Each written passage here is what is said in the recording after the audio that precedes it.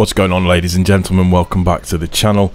Giving it today with another video for you. This time though, we are playing a little bit of one of what I think is probably, my favourite game going, pretty much, just because it's an easy one to come back to, Warframe. So you're watching in the background basically the new War. This is the first time that I've played it. I didn't realise at the time that when you do play it that it locks you to the actual quest itself and you can't do anything until you do the quest overall and finish it all. So, it's just one of those things. It was enjoyable. So the little bit that I brought you here is the bit with basically the whole Archon fight leading up to the end fights with Ballas. So you've got Amal, Boreal and Nera. So technically we have Flamey Snake, Flamey Wolf and Shouty Owl. That's how I would like them to be described. That's how I would have described them myself. That's probably what I think would be the more user-friendly names, shall we say. So basically, effectively, Ballas has been thinking that thinking that Space Mummy, the Lotus, is effectively Margulis. I think it's probably, well, that's the way that I took the story, anyways. And effectively you play as a drifter. You all know this, and it's just a walkthrough round doing all the various bits and pieces. The Shadow's with you as well, which threw me completely the first time around when I was doing it. And what I tend to find with these fights, particularly with the bosses and everything, they're not massively difficult to do. They're not hard to complete in any way, shape or form, but it's almost as if the game is really trying to tell you a story with a little bit of interaction from you involved with it. I don't know if that makes sense at all. That's just kind of how I feel about... It's kind of how I feel about Warframe as a whole.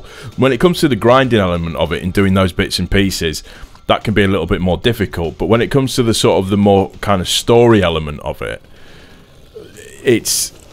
Overall, it's not that hard once you work out the mechanics and what you need to do and kind of how you need to defeat, like for example, where you're doing Amal here, you've just got to dodge his charge, and also as well when he does the little spinny round howling thing and he makes about 857 million bazillion other wolves, and then you have to shoot the wolf and shoot the correct wolf, and you could be stood there for a little while, and all while that's happening he's regenning, and then you've got obviously the little floaty monsters that come in while they regen health and everything and stuff like that.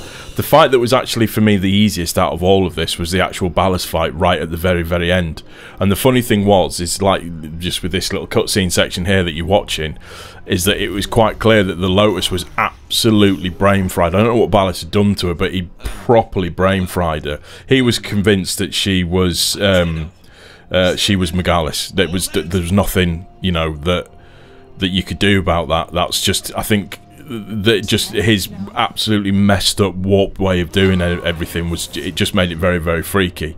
And yet again with Warframe, they do a brilliant job of doing just exquisite cutscenes that tell the story really well, and then other cutscenes that take you to various places to do various things. It all works really nicely, and like I said, the story that it tells you, for me, it's just absolutely brilliant. It's really good fun.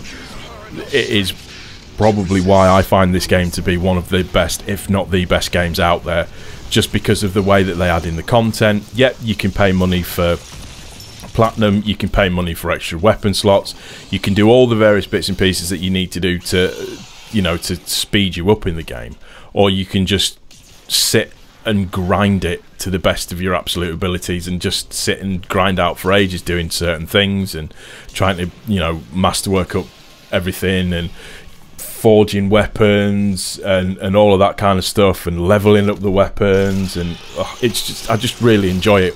And you get to stages where you just make weapons absolutely ridiculously powerful, and yeah, it's fun. Like I said, it is good fun. It's a nice way to escape, and at my age now, for me, it's more about the escapism of gaming rather than anything else. And it was, like I said, it's just great fun. And as they usually do, you can see in the cutscene here where it's just scary sessions, and it's annoying, and it's like, it makes you go and all of that kind of stuff to really throw things about. Is just this Ballas is just an absolute madman, and he's basically just completely all over the place. And then they put the special face mask on him, and that's where it all becomes clear, for me anyways, in terms of the way that I interpret the story. I could be completely wrong, but in terms of the way that I interpret the story, it's he has seen her as Margalis. I don't know whether or not that's just because of putting the mask on. It's just the way that it makes it seem, because obviously, you know, Touch of the Void and all of that kind of stuff, it's just, like I said, it's great fun. The game is some huge titties you have. It's just, the game's just really good. you can't complain. And like I said, the majority of my YouTube channel now has been Destiny, and it's like, when Destiny dries up, this is the game that you actually want to sit and take some time to play. It's the game that, for me, that, like I said, that I enjoy, that I know that I'm going to get enjoyment out of. Yes, sometimes the grind can be really fucking annoying. Yes, I know it can be just infuriating, but I think the thing for me that I really like is, in terms of the sandbox side of stuff and creating stuff from the UI and doing certain things to your Warframe builds that just allow you to also just pretty much to be godlike. There's no other way of saying it. It just allows you to be completely godlike, and that's just something for me that's just absolutely amazingly brilliant. It's just really good fun. So yeah, that was just my experience of New War. Fantastic. I know I'm really late to the party. I'm always really late to the party with these things, but just, it was really good fun. I just, like I said, I just enjoyed it and had a really good time. And the thing, like I said, that I didn't quite maybe understand sort of towards the end, it's just kind of what was going on just in this sequence here. Obviously she's protecting her, but also as well, quite clearly something is coming, but there's like a weird version of Lotus on top of this feature. You'll see it in a second. And it's strange as well, because when you're doing the sort of the flashback cutscenes, it was quite clear that there was almost like an alternate version of your character as well. So I don't know whether or not that's important or not, or the way that it is, but I know whatever it does, it just knocks her out completely. And they, you know, carry her back to the chair and sit her in, and you actually have the option of choosing, you know, do you want to be Lotus, do you want to be Margalis, or however you want it to be, but it's... I chose Lotus because I'm always going to be Team Space Mummy. But yeah, it just... this game's just so much fun. It's really enjoyable, and yet again, for me, like I said, I know I'm late to the party with it, but New War, how much fun, how much enjoyment can you get out of that? Yes, it was for single player, but it just...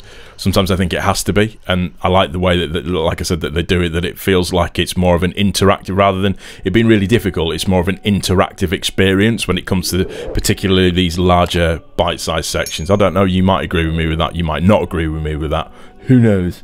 But anyways, that's going to pretty much do it for this video. I hope you've enjoyed it. If you have, please don't forget to click the like button. If you are new to the channel, please also don't forget to subscribe if you'd like to see more content like this. That's going to do it for this one. We're out of here. Much love. Thank you for stopping by. Peace.